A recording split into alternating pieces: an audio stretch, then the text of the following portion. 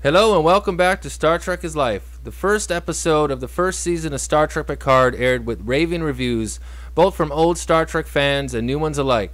People who have never watched an episode or even a feature film are mostly saying that Remembrance was really well made and had a great opening story to kick the season off. The cinematography was on par with the feature film and the audio score went perfectly with the story. In this video, I like to bring up a glaring fact of the episode, the one that the first character to be killed off was black.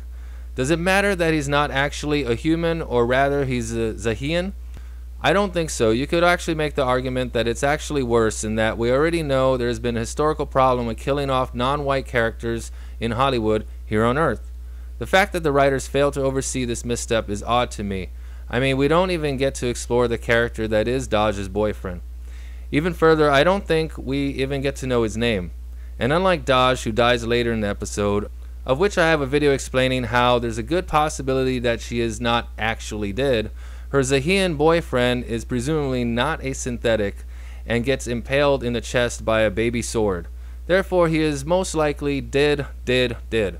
No reanimation theory, no teleportation possibilities. He has gone to the Zahian afterlife for good.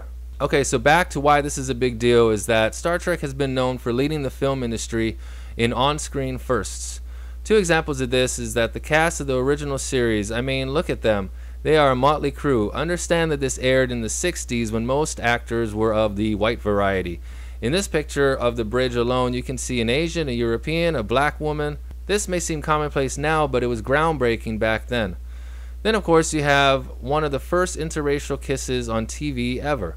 I'll have another video dedicated to the Star Trek firsts, so subscribe now and ensure you are notified about that. I don't know, I just find it interesting to say the least as to the why behind taking the step of making Daj's boyfriend black, but then killing him 30 seconds later. Let me know what you think about this decision that the writers made in the comments section below.